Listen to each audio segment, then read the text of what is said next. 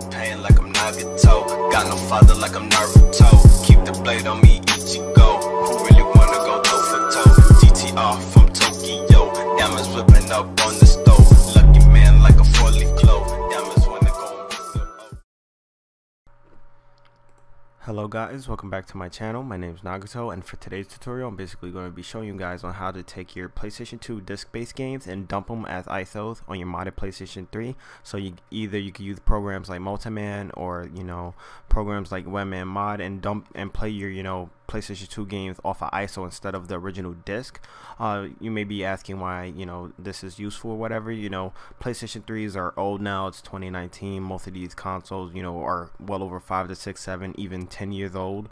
So you don't want to put a lot of wear and tear on your hard drives. PS3s have a lot of issues of basically overheating. So running ISOs and downloaded versions of the game, it generates less heat when you use your Blu-ray drive in your PS3s, especially if you have the fat systems, or even if you have like test kits and dev kits and stuff like that. But with that being said, I'm gonna state the prerequisites. What you need a modded PlayStation 3, of course your PS2 disc, and also you'll need Multiman itself. And from there you'll also need a USB flash drive that is formatted to FAT32. Once you have all these out the way, what you want to do now is go ahead and put your USB drive in that is formatted to FAT32, which I have right here.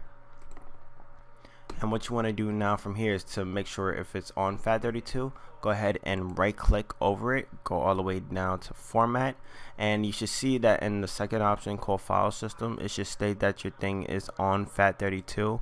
If it's not on FAT32, make sure just to toggle over to FAT32. You can leave the default allocation unit size or whatever it states for you guys, and then also right here make sure this button quick format, it's clicked onto it right here, and then you want to press start. The next thing you want to do is be sure if you guys have any important files or folders on your flash drive itself, make sure to back it up, due to when you click this OK button, it will erase all your data on it. So if you do care about your files, make sure to just put it back on another USB drive, put it back onto your desktop. So for example, just hit OK, and then you'll be formatted to FAT32. Assuming that your guys are on FAT32 now, since I taught you how to do it, all you would have to do is go to Multiman, copy it over. It shouldn't take too long. This is the latest version, by the way. Anything I use in any of my videos you watch me from, all the links in the description and like the prerequisites and anything I state will be in there, and also the credits. But with that being stated, since we're done on the PC, I'll meet you guys right back on the PlayStation 3, and then assuming you guys are on Rebug firmware or any custom firmware that's on 4.80, we're gonna go straight to the PS3, guys. So I'll meet y'all back there. Alright guys, so once you back on your PlayStation 3 as stated, make sure you plug in your USB drive that is formatted to FAT32 with the Multiman package file that we just put over to our PC. The next step, what you want to do as well is put in your PlayStation 2 game that you want to dump. And then from there, what you want to do is go ahead into your main menu on your PlayStation 3, scroll all the way down to Package Manager, and then you want to go to the second option where you want to install package files, and then the third option here where you basically have the PKGs on the root. So for this example, go ahead and install your Multiman package file. I'm not going to do it since I already have it installed, so I don't want to waste any more time in the video. But once your Multiman package has successfully installed back onto your XMB, go ahead and run it like any normal homebrew.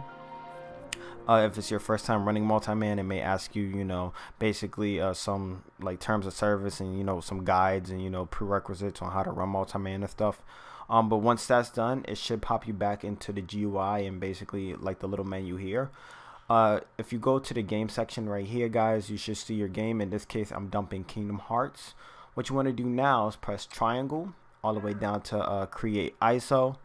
And then from there you can select where you want your ISO basically dumped at. In this case, I'm going to dump it back on my HDD instead of my USB, because with PlayStation 2 games you can't run them off as of right now, even in 2019 you can't run them off a USB thumb drive. But as you see here, guys, you see basically in the background that it's creating the ISO disk from the sectors itself, and it's basically burning my the ISO image or the disk to my PlayStation 3 hard drive.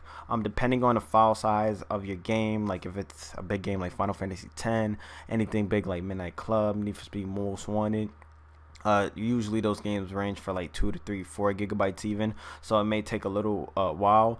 So you just let your PlayStation 3 sit here, let it do its thing. It does have a progress bar, so once it goes back from 99, I'll meet you, or when it's close to about being done, I'll meet you guys back here, and I'm gonna show you that you could take your disc out and then also, you know, play your backups, excuse me, without the official PlayStation disc. So once this process is done, I'll meet you guys right back here.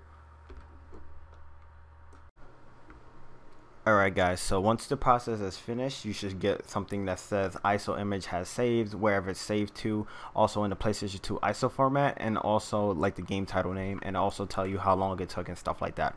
But once that's fully done, go ahead and click OK, hit enter again, and then what you want to do now is either A, it will back you out, or B, it will probably just boot you right back to the game itself.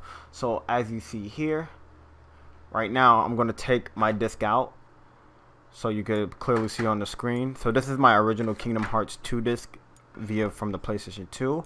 But now if I use Webman Games, or if you go into Multiman, you can see that my thing has loaded, so I may have to reload Multiman up, or you could go to Multiman. So in this case, if it doesn't show up the first time, it's just that Webman has to refresh your games. But if you go back into Multiman, it should pop up like normally. Let me go here. If you go to refresh games right here, go to the game right here. Let me see which one is which, because there's 2 Kingdom Hearts. Let's go to File Manager. Alright, so yeah, this should be the Kingdom Hearts game right here. If I go delete the Q file from it, right here in itself, you may have to do this. But if you go back to like R1 and then try to reload your game now, it should just only say Kingdom Hearts once, or whatever game, because when you dump a ISO file from the PlayStation 2, for example, the game will actually create a Q file in itself along with the ISO. So as you see here, this is the PlayStation 2 formatted game. I'm going to show you guys that it's running in real time. So go ahead and just click X on whatever game to see if it boots up. And as you see here guys, this is on my PlayStation 3. As you can tell here, if you want to, you know, anything with terms of PlayStation 2 games, if you hold down your PlayStation 3 button, what you could do is you know, going through some options right here to make it full screen, also add smoothing on as well. And as you're seeing, I am playing Kingdom Hearts on my PlayStation 3 in real time. And with that being said, that's how you basically could dump PlayStation 2 games from the CD, and also backing it up to your PlayStation 3 as an ISO file. So if you guys have any questions, or you want to leave, you know, a like or comment, or you want to subscribe to the channel, please feel free. With that being said, my name is Nagato, and I'm signing out. Thank you guys for watching.